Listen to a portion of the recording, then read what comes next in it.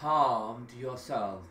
So do not like it for your brothers, just as you would not want that they should harm you. So do not cause them harm. The Prophet said, none of you is a believer until he loves for his brother what he loves for himself.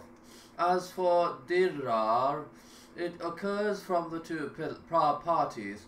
If someone caused you harm, the best thing is to receive it by avoiding revenge and harm.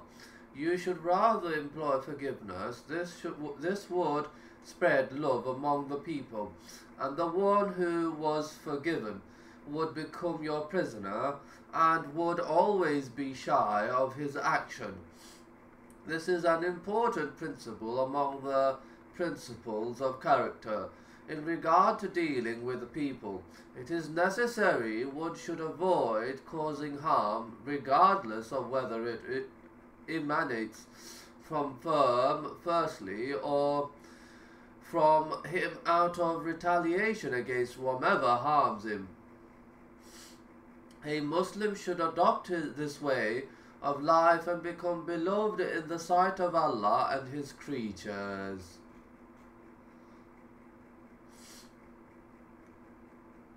Hadith 33 reported that Allah's Messenger said, if the people were to be granted their claims, people would claim the wealth of other people and their blood, but the onus of proof lies on the claimant, and oath must be taken by the one who rejects the claim. This hadith is a very important one. It is a crucial rule among the principles of adjudication. The Prophet said, if the people were to be granted their claims, that is, whatever they claim, the claimant is the one seeking for something in the land of others. When two disputants approach the judge, he should ask the both of them, which of you is claiming. Then he should start with him, because the two disputants comprise of the claimant and the defendant. He should begin with the claimant, because he is claiming what is contrary to a basic thing.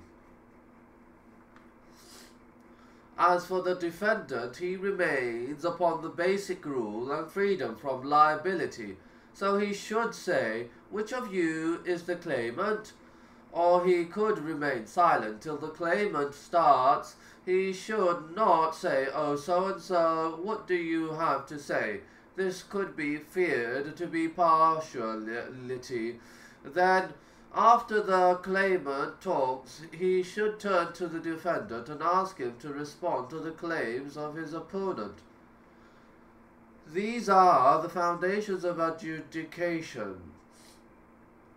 If the defendant confesses, the issue is over and judgment should be passed upon him. But if he rejects, then evidence is requested from the claimant. Proof is what explains the truth and clarifies it. It is the testimony of evidence in regard to the authenticity of what he is claiming. If he provides honest proof, verdict is pronounced against the defendant according to the testimony. But if he does not provide proof, the defendant should be asked to swear to negate what his opponent is claiming against him. If he abstains and refuses to swear, judgment is passed on him, but if he swears, he is free. This is the procedure of judgment in Islam, perfect, impartial, and easy method. In this hadith, the Prophet said, if the people were to be granted their claims, men would claim the wealth of a people and their blood. Their plaintiff may claim something big, like claiming that his important committed murder, and so he is requesting for implementation of the laws of retaliation, or he is requesting for wealth which may be large or small. He should not be given his claim, because if this door is opened and everyone is given what he claims, corruption and transgression against the people will spread. Everyone who is biased against another may lay claim against him, so it should not be accepted from him due to mere claim. Even if he is the most truthful of mankind, it will not be accepted from him unless he provides proof. As such, the Prophet said, but the onus of proof lies on the claimant, is that he should provide witnesses, because he is claiming what is contrary to the basic thing, freedom of responsibility. So he will be requested to establish the proof. If he provides the proof, judgment should be passed in his favor against the defendant according to the proof, because it establishes the truth. However, if he cannot produce proof, or says, I don't have a proof, or he presents an invalid proof, its presentation is just like its absence. So the judge should turn to the defendant if he confesses.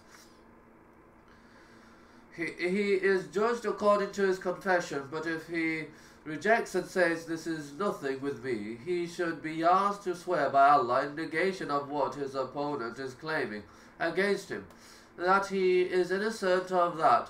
If he swears in the name of Allah, he will be left because the side of the defendant is stronger.